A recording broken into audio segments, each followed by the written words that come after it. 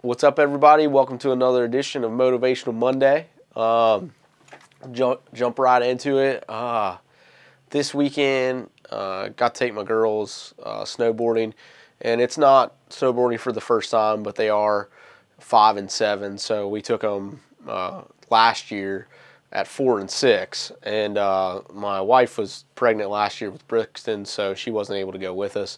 But that's actually how I met my wife. I taught her how to snowboard, and so it's something that's pretty near and dear to our hearts. We love it, and it kind of got me thinking about the first time that I went snowboarding. And there's a local ski slope to us that it's been open for years and years and years, but for a long time they actually didn't let snowboards in. And no offense to Brad, because Brad's a skier. We're not going to make fun of him for that, but I mean, there is therapy for these kinds of things.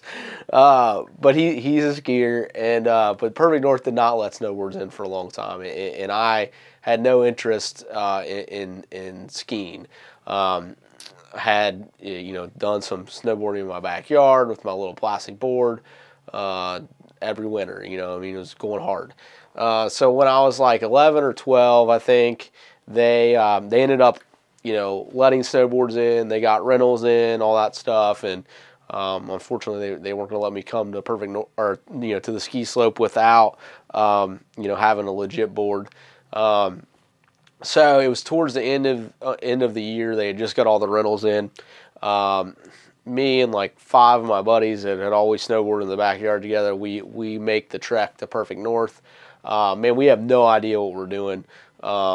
We're good enough to stand up on a board and go straight, and that's pretty much it. Had no idea how to get on a ski lift. Didn't know how to use the magic carpet. We had never seen a tow rope before. Just all these things, that kind of, now when I go over there, it's just second nature. So I remember the first ski lift that we went up, we actually walked onto carrying our snowboards, which is not at all what you do. We didn't even know that there was bunny hills. No idea. So we just go to the top of the ski lift, and we're going to figure out how to get down this thing. And all of us are good enough to go straight, but we have no concept of how to turn, how to use how to do anything. We don't know how to stop. So needless to say, that first night was super interesting. Nobody got hurt, but yeah, we were definitely sore the next day as we went bombing down these hills. So now, just thinking about my girls, all the things that I know not to do. I'm not like some amazing snowboarder, but I'm pretty decent at it. I've done it for a long time now.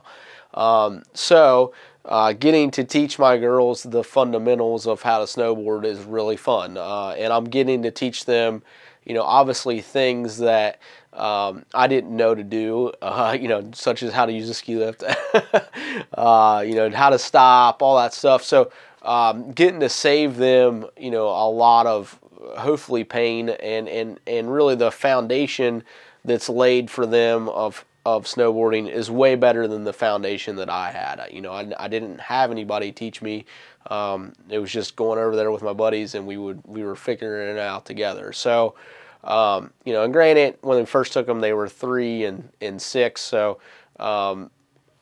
it was, 4 and 6. So it was a little bit of a, you're dealing with a 4 and 6 year old. But anyway, it really kind of got me thinking that about the foundations of life, the foundations of anything that you want to do. And what happens is, a lot of times, for me, like, I learned bad habits just, snowboarding, just because I didn't know any better. And the foundation of my snowboarding kind of had some cracks in it, kind of had some stuff that was fundamentally wrong, that as I got better, I had to go back and revisit and fix. And kind of the same thing happened to me on motocross. I got pretty fast, but then I had to, once I got to a certain point, I ended up doing, like mentoring with some guys that was faster than me. And some of the things on a motorcycle, I had to go back and relearn. I had to actually slow down and go faster because I had some stuff that was wrong. And hopefully I'm going to save my girls from some of that.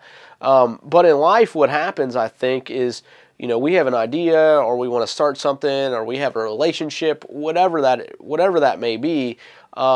We try to hurry up and lay the groundwork, and then start building upwards from that groundwork. And we want to move on from that groundwork as quickly as possible to get to the next thing.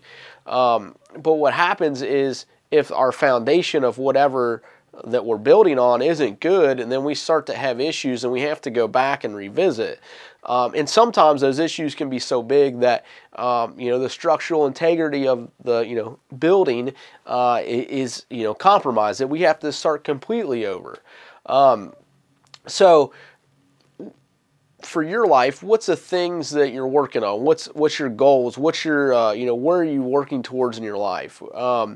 Maybe it's your race car. And to go to the race car thing, like, if you just, everybody throws an 850 cert and whatever and starts to go drag racing. Well, now, like, 850 cert, like, horsepower super easy. You can get a turbo motor out of your grandpa's Silverado and, put a turbo on it, and, you're going to go faster than 850. So what are you having to do? Because you hurried up and just threw this cage in this car, now you're having to make the decision to most likely cut it out.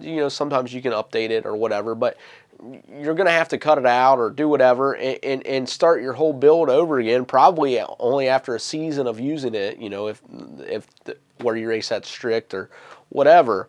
So think about that, though, in things that you want to accomplish. Like, I've thought a lot about, like, what we're doing in our life, the shop, and I'm so thankful for the mentors that I had, and I'm so thankful for the mentors that we had that we listened to. So I believe our foundation is really good. We haven't really had to go back and revisit our core values. We tweak stuff along the way, but we didn't have to go back and completely tear it down. So for this Motivational Monday, I think it's good to go through and look at the things that you want to accomplish. Make a list even, man, of what you want to do. And what's the foundational things that you need to do to make whatever you want to accomplish easier in the long run. It may be a lot harder in the beginning, but long-term goal makes it easier. And just one more quick example of the same thought is, you got to see this month the Bad Pennies on the cover of Fastest Streetcar. And I remember Mike and Sam, they came in, and Mike told me that he eventually wanted to race Ultra Street. And in the same sentence, he told me that he just wanted an 850 cert cage.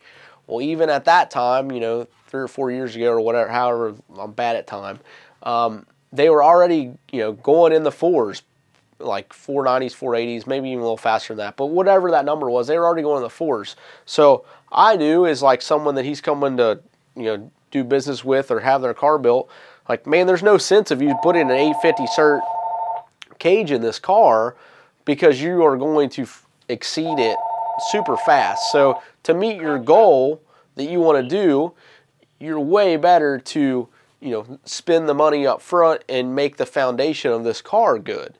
And that's what they did. It took them a little longer, things like that, just because obviously it was more expensive.